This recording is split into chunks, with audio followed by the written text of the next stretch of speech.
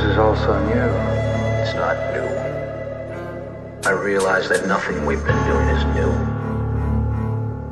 We haven't been tapping into new areas of the brain. We've just been awakening the most ancient. This technology is simply a route to powers that conjurers and alchemists used centuries ago. We're seeing an exponential growth in our machines and innovations as technology surpasses and exceeds our limitations. Implications could be serious. In many past and present futures have been warning us for years about the consequences. Massive repercussions. We see the evidence, dependence on our internet and phones and games and televisions, losing independence. As we immerse ourselves in working all our fingers through the bones for corporations, we give them back our paychecks for the latest and the greatest plastic upgrades, name brand products and replacements, and build the databases.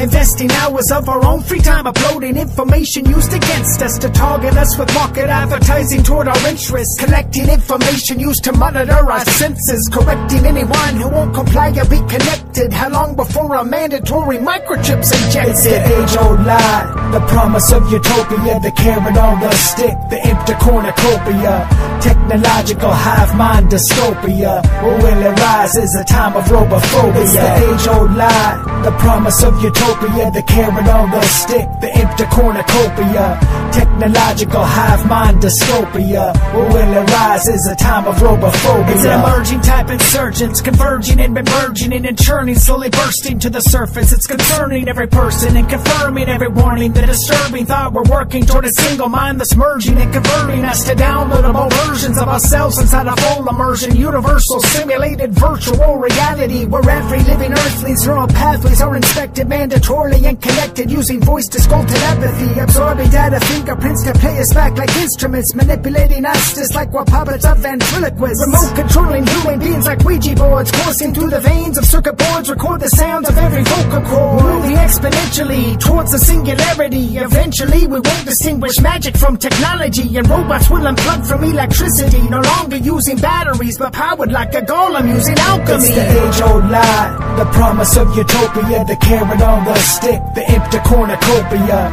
technological hive mind dystopia. Or will it rise as a time of robophobia? It's the age-old lie, the promise of utopia, the carrot on the stick, the empty cornucopia, technological hive mind dystopia. Or will it rise as a time of robophobia? So they manipulate genetically our DNA collectively, infecting every living organism and directing every intersecting thought and every memory and vision, inspecting our opinions and collecting our decisions. A digital technocracy emerging as philosophy, inserting thought police patrols and mind control technology, removing private property, enforcing thought bureaucracy, reducing every freedom and pursuit of life and liberty, consistently expanding all their terms and their conditions with minimum requirements and maximum restrictions, creating unknown problems to offer fake solutions, to complicate the system till there's nothing but confusion, depicting anyone who won't conform as unacceptable, demanding everyone to all agree and not be skeptical, eventually connecting every mind from every nation, fulfilling prophecies from Genesis to Revelation. It's the age-old lie, the promise of utopia, the carrot on the stick, the empty cornucopia,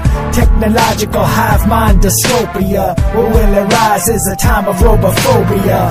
Even with all these new abilities, there are dangers. Human race lost that knowledge, and now I'm reclaiming it through virtual reality. You're moving too fast.